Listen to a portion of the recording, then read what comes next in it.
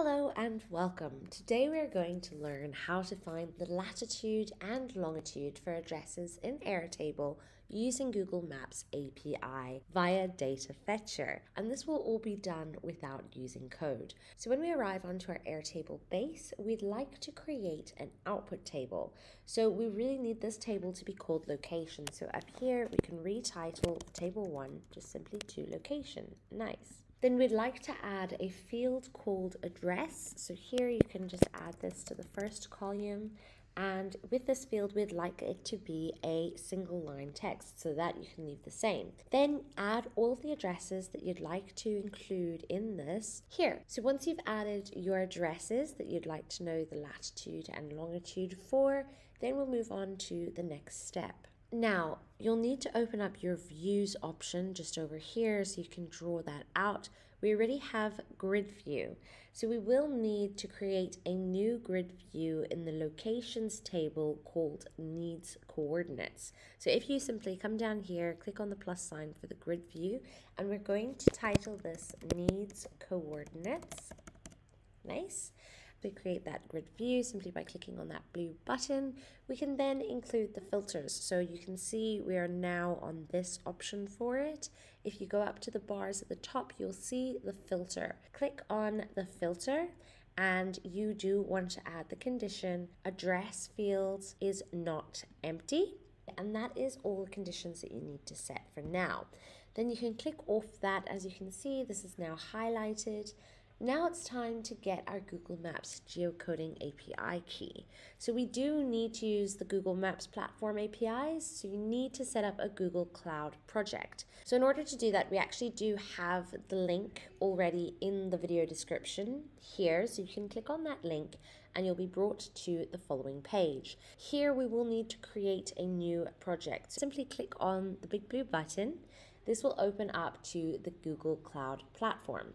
So when we arrive onto this page, we can give ourselves the project name. So I'm going to title it demo, nice and simple. So after you've titled that with your project name, then you can leave the location as it is, no organization, and simply select create. Now that you have your project set up, we need to return to the link that is in this video where we just came from to create the new project, the Google Maps platform link. Scroll down to enable billing. You will need to do this, so if you simply click on that next big blue button, nice and easy, follow it through to the Google Cloud platform that it brings you to again, and this is where you can set up your account. So as you can see, we have our demo project here that we can click on and it will load up for us.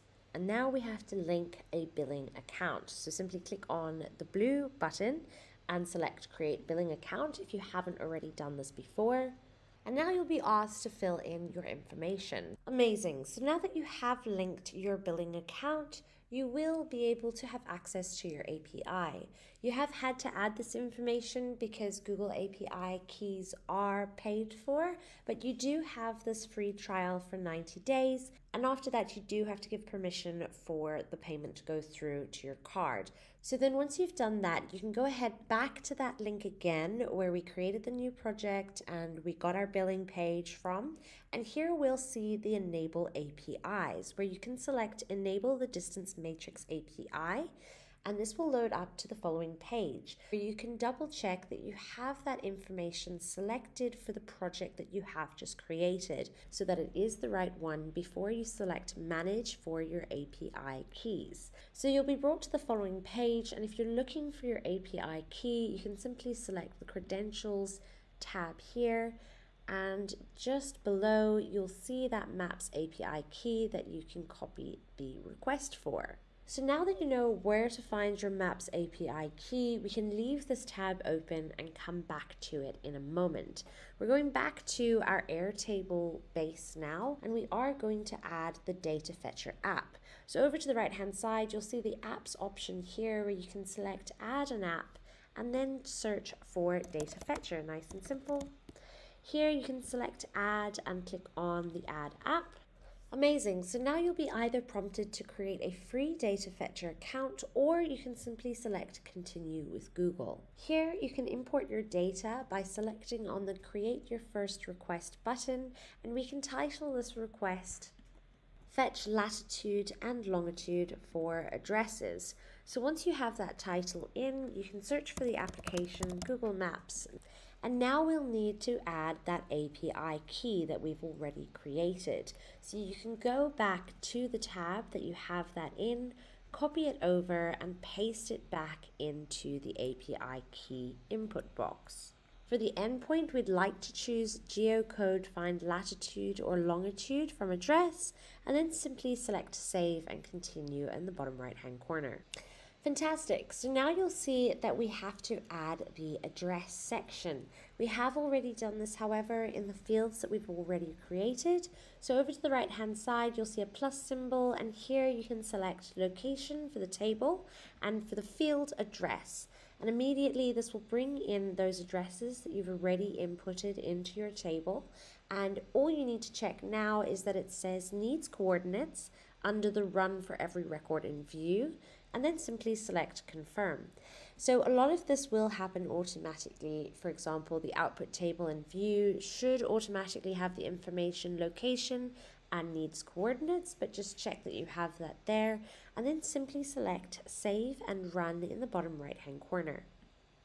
Great, now we're brought to the response field mapping, and this allows us to bring in the different fields that we'd like to see in our Airtable. So you can turn these fields on and off simply by switching the toggle from green to grey, or you can click on filter all to turn them all off. Now what we'd like to search for is the latitude, just turn that toggle on, and also the longitude. And that is all the fields that we'd like to bring through. So simply select save and run in the bottom right hand corner.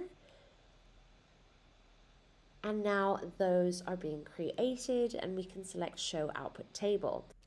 Fantastic. So now that we've come through to the following page, you can see that the latitude and longitude of the two addresses have automatically been imported.